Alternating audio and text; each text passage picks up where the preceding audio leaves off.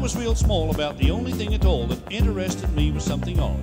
All I wanted to do was kick a football or two and pull a big rig with a Kenworth down the road. Well, it took me quite a while to get a goal and make a mile, but I'm here to let you know it's A-OK. 'Cause every Saturday I put my trucking gear away and I get out on that football field and play.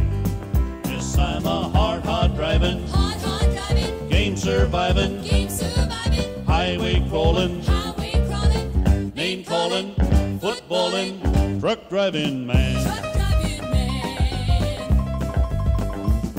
Well, the kids in the street said I had 2 left feet and I'd never push a rig or kick a ball. And the teachers in the school told me I was just a fool who'd never amount to anything at all. But when I grew up and I won that football cup and I got a job driving across the land, the last laugh was mine and I'm doing real fine. I'm a football and truck driving man.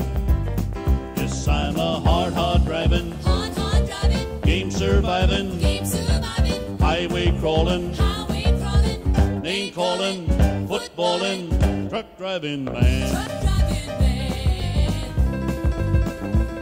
Now this life that I lead is the life that I need, and I wouldn't trade it for a pot of gold. If you'd like to be freewheeling like me, here's a few things that you ought to know. How to double your clutch and follow the rut.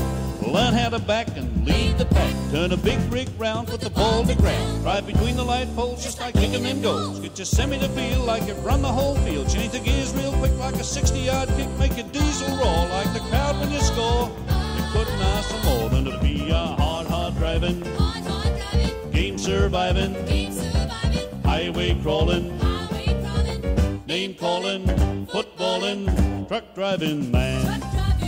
Yes, I'm a hard driving, game surviving, highway crawling, name calling, footballing, truck driving man. Yes, I'm a hard driving, game surviving,